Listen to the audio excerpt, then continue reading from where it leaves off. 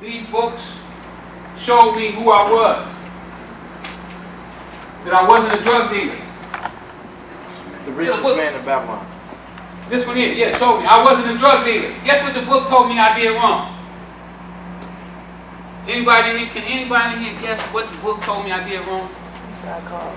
Huh? Got caught. No, not getting caught. I was going to get caught. You didn't invest. I invested. Oh, okay. I invested. The book told me that I went to a drug dealer and asked him how to make money. I went to a drug dealer and said, man, will you teach me how to make money?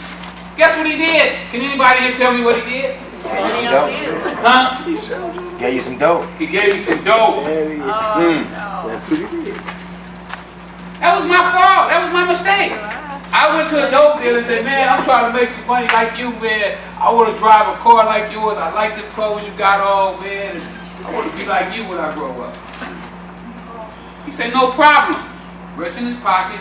He said, here, take this, go around, and see what you can do with it.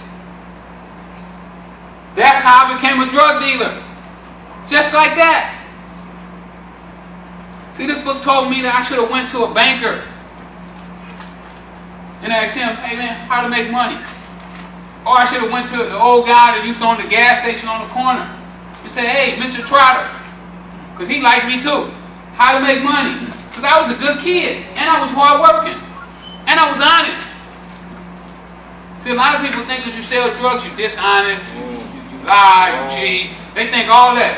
None of that. That you don't like people. I love people. See, I thought when I was selling them drugs, I was doing them a favor. When I turned you out, it was like, oh man, I'm putting you up on game. You're going to win now. But that's because my mind was twisted. I didn't know. While I was gone, after I read these books here, I read these like 20 times each. This one here, Don King told me to read this one. I read about him. Like you say, you read about him in the newspaper. Well, I was reading an article on Don King one day, and Don King said this was his favorite book. I said, Don King said that? Let me see what that book, said. So I went and got the book. And like you said about being in prison, let me tell you this here. I used to put on a show in prison. Let me tell you what I used to do. I used to clean cells. No, I wasn't no trustee. This was just an inmate job. See, some inmates still got money when they're in prison. They rich. They got some rich ones up in there. They never going home. They got plenty of money. They don't want to clean their cell. They don't want to make their bed up.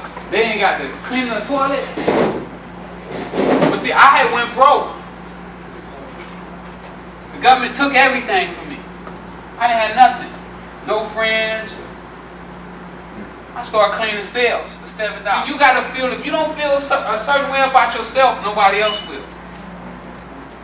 You have to be the one to tell yourself that you are special. I can't do it. It has to come from you. Since I've been home, I thought the dope game was fun. I've been having a ball. A ball. I've been in commercials. I wrote my movie script with Nick Cassavetes, one of the best writers in Hollywood. Got him scheduled to direct. I'm learning how to direct movies, how to produce them, how to cast them. I mean, just so many things that I've been able to do since I've been home. Right now I'm shooting a documentary,